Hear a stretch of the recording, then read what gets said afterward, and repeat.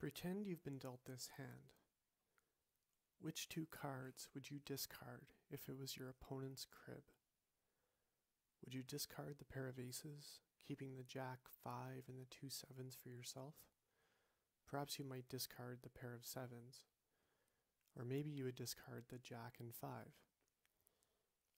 Think about your answer and try to remember it. We'll be returning to this hand later in this video. If this is a tough choice, that's okay. Choosing which cards to discard isn't always easy, and that's where this video might be helpful. Because what if there was a way to determine the best discard pair for any given hand? It turns out there is, and in this video, I'll show you how.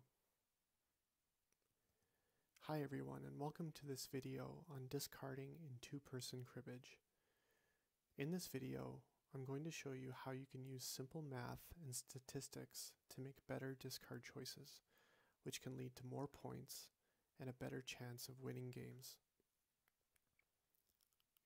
The concept I'll be showing in this video is called expected average.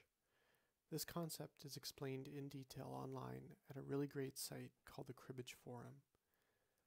This site provides some excellent information on cribbage strategy, and I highly recommend checking it out. I'll include a link to the site in the description below. The purpose of this video is really to present this concept in a condensed and visual format that is an alternative to reading the website. But again, I encourage anyone interested in cribbage strategy to check that site out.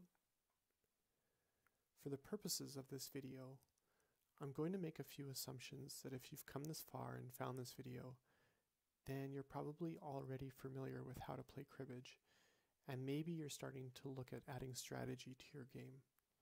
Therefore, you probably already know the standard cribbage terminology, so I won't get into that here. With that said, let's dive in. So first of all, why is discarding an important part of cribbage? Discarding is a critical decision point in cribbage, and in a two-player game, this decision occurs every time a new hand is dealt, which happens on average around 9 to 10 times every game, sometimes more. That means 9 or 10 opportunities to apply strategy and gain an edge over the opposing player. The point of cribbage is to arrive at 121 points before your opponent does. If you can apply some strategy, that strategy can help maximize the points you earn, while at the same time minimizing points that you give to your opponent. That's where the concept of expected average comes in. So what is expected average? Expected average is defined as the net scoring potential of both hand and the crib hand. It's essentially the single most important number to consider when discarding. Another way of saying this is, as the dealer, the expected average is the average points in the hand plus the average points in the crib after the cut. As the opponent, it's the average points of the hand minus the crib. If this seems a bit confusing right now, that's alright. As you watch this video, I'll be showing this concept in detail, and hopefully it will become clearer. There are two steps to calculating expected average. The first step is to calculate the average hand value. Average hand value is the number of points a hand will be worth on average after the cut. The second step is to calculate the average value of the crib. We'll start with step 1, calculating hand value. To do this, we look at all possible cut cards and what our hand will be worth for each possible cut card. Remember the hand from the beginning of the video? Let's take a look at one option from that hand to start with. Let's say we decide to keep the ace-ace 7-7 and discard the 5 and jack to our crib. We know this hand is worth 8 points, but what will it be worth after the cut? To calculate the average value of this hand, we need to first look at all possible cut cards. We'll start with aces. The card frequency is the number of possible cards. Since we're holding 2 aces in our hand, we know there are 2 aces still out there, so our card frequency for aces is 2. Next, we look at hand value. If one of those 2 aces were to be cut, how many points will our hand be worth? The hand value of this hand, with an ace as the cut card, is 14 points. We have 6 points in 15s. The 3 aces gives us another 6 points, and a pair of 7s for 2 points. That adds up to 14 points.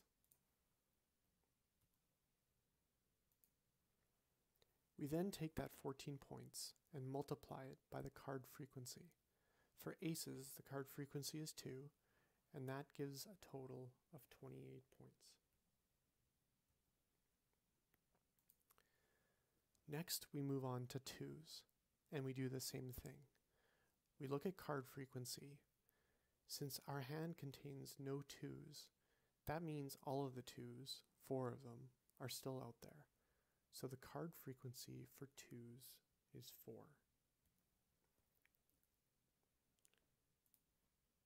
With a 2 as the cut card, our hand doesn't improve.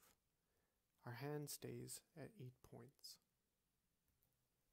And again, we multiply the card frequency by the hand value to get total points, which is 32. We then do this for all possible cut cards, and at the end of that exercise, we add up the points to get a sum total. I've already done these calculations, so I can quickly add them in. For this hand, across all possible cuts, the sum total of points is 436.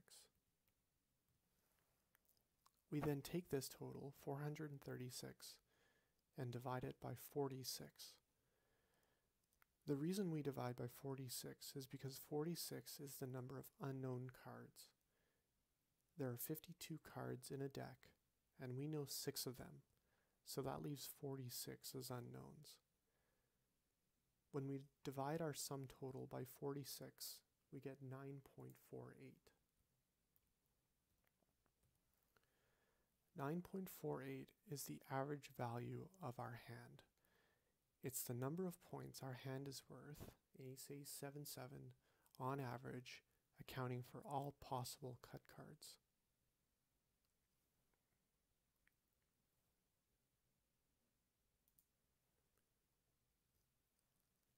Let's say we decide to keep the 5, 7, 7 jack in our hand, and we discard the pair of aces to our crib.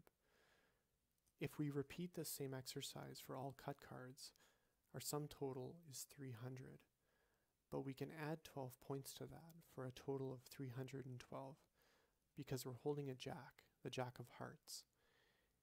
If the cut card is any heart, and there are 12 hearts still out there, we will get an extra point for nibs. So because there are 12 hearts that could be cut, there are 12 possible points out there. So we can take that 312, again divide by 46, and we get 6.78 as the average number of points this hand is worth after the cut. And we can do this exercise for each and every option in this hand. For this particular hand, ace, 5, 7, 7 jack, there are 8 different hands that we could keep. In other words, 8 different discard options. When we calculate the average hand value for all 8 options, what we find is the ace, 7, 7 hand has the highest average value at 9.48 points. That's the first step. And we're going to hold on to these calculations for now as we move on to the second step.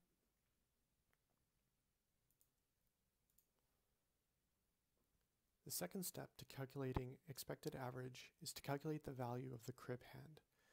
And to do this, we need some data. We need to know how many points crib hands are worth. You may be thinking, we don't know all of the cards in the crib hand. And you're correct. We only know 2 of them, the 2 cards that we're discarding. We don't know what 2 cards our opponent is discarding. This is where discard data comes into play. We have some valuable discard data courtesy of some champion cribbage players, and we can use this data in our calculations. I won't get into too much of how this discard data was generated, but this data does come from very reliable sources. Both Dylan Colvert and George Rasmussen are champion cribbage players, ranked number 2 and number 25 all-time respectively, according to the ACC, the American Cribbage Congress. George Rasmussen, just to give some context on how he contributed to discard data, he played thousands of games over his cribbage career. For all of those games, he manually kept track of the cards that were discarded by both players, and he kept track of the total points in each crib hand. So his contributions to discard data were very much based on real gameplay. Here are the discard tables from Hessel, Colvert, and Rasmussen.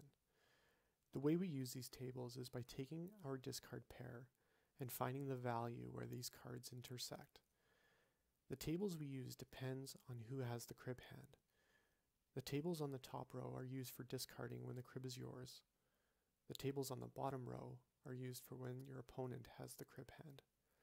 So for example, if we look at discarding 5-5 to our opponent, that discard pair, on average, will result in a crib hand worth 9.39 points, according to Hessel,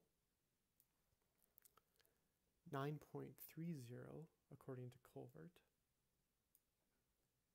and 9.09 points according to Rasmussen. So the data between those three sources is pretty consistent.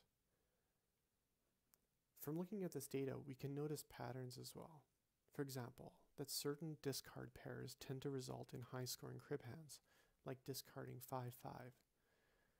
We can also notice the opposite, that there are certain discard pairs that tend to result in low-scoring crib hands, like 10-king, for example, which has an average crib value of 3.99, 3.80, or 3.84, which is considerably lower than the 5-5 discard. So we can use this discard data as a way to predict what a crib hand will be worth based on the pair of cards that we are discarding. Let's go back to our example.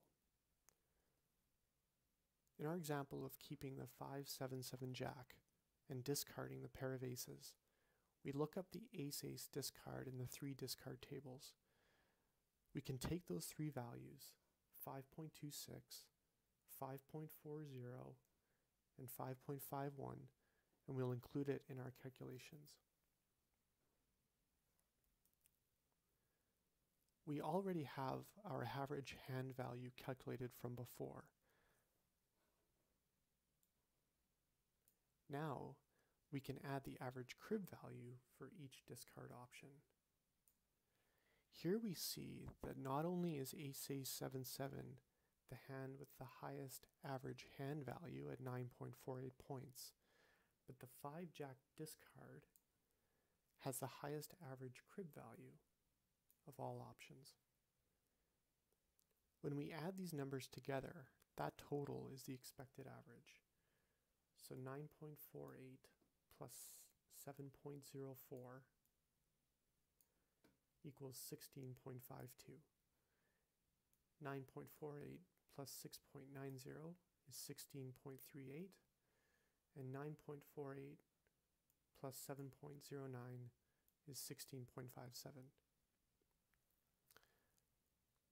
From those 8 options, the ace-ace 7-7 hand is the option with the highest expected average. The ace-ace 7-7 keeps the most points in our hand, and the 5-jack discard should result in a crib hand with the most points. If we average those values together, 16.52, 16.38, and 16.57, we would expect to get a total of 16.49 points from this hand and crib combined.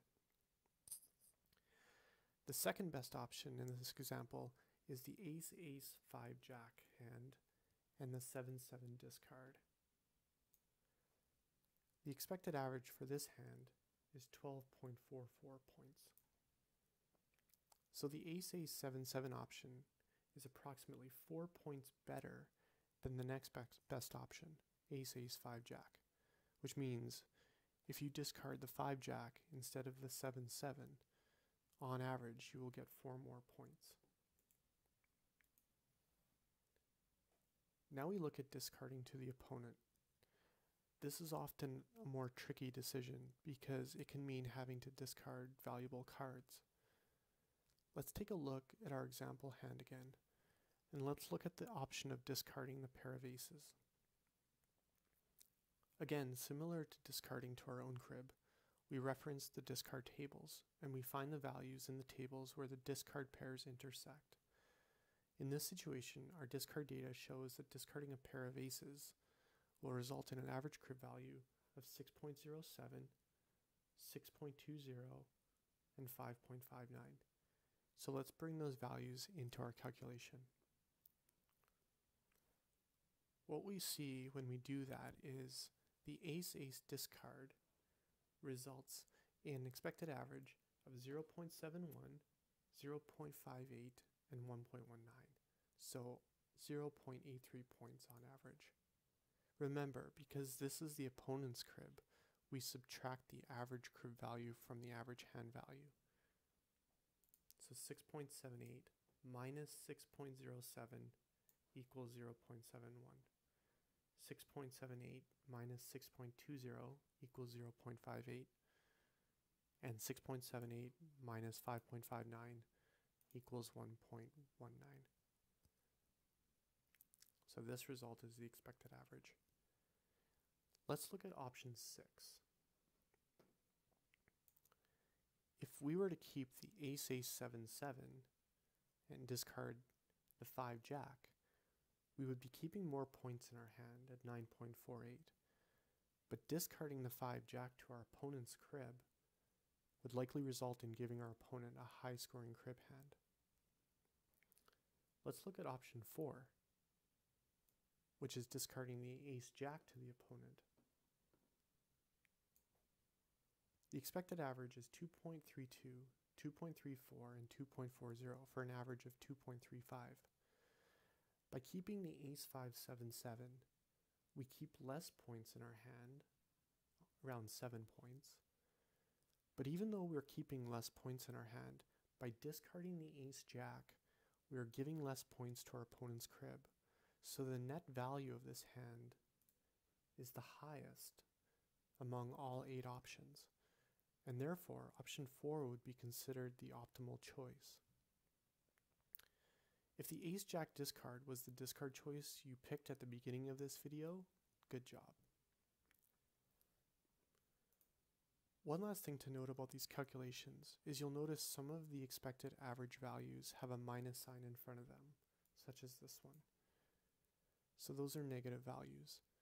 This means that after the cut, the opponent's crib hand will likely be worth more points than your hand. Sometimes a negative value is unavoidable, like if you are dealt a really poor hand.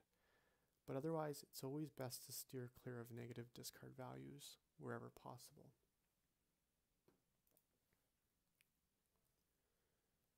One last example is this hand, 5, 5, 6, 6, 9, 9. Which 2 cards would you discard to your opponent's crib? One rule of thumb that you may have heard is never discard a pair of 5s to your opponent's crib. The logic here is pretty sound. Discarding a pair of 5s to your opponent's crib will likely earn them a high-scoring crib hand, which we saw earlier when we looked at the discard tables. However, there are some situations where the seemingly worst discard choice is in fact the mathematically optimal choice. If you were to analyze this hand, there are 6 different discard options. The expected averages for this hand show us that the 5, 5 discard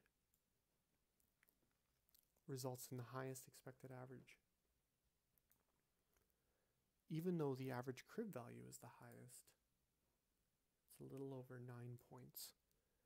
We're keeping the most points in our hand at 12.87, and therefore the 5, 5 discard is the highest expected average value of these 6 options.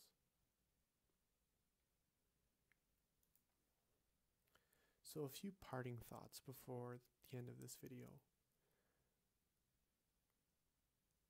First, each and every point matters. You probably noticed that sometimes different discard options have expected averages that are very close to each other, in some cases separated by fractions of a point. To win a game of cribbage, you only need one more point in your opponent. So if you can make better discard choices over the course of the game, those fractions of a point can add up to be the 1 point needed to get you to 121 points before your opponent gets there. Give this analysis a try on your own. The next tricky hand you're dealt, maybe jot it down and consider analyzing the different options to see which discard pair is optimal in terms of having the highest expected average. The examples used in this video were for hands that didn't contain a flush, but this concept works for flushes as well, so give it a shot. Not all rules of thumb are guaranteed. Like we saw in the last example, often we hear never throw fives to your opponent's crib, but in some cases this might be your best option. Sometimes the conventional wisdom should be challenged, because it's not always true 100% of the time. And lastly, some limitations. The concept of expected average is one discarding strategy to be used, and it's not the only cribbage strategy.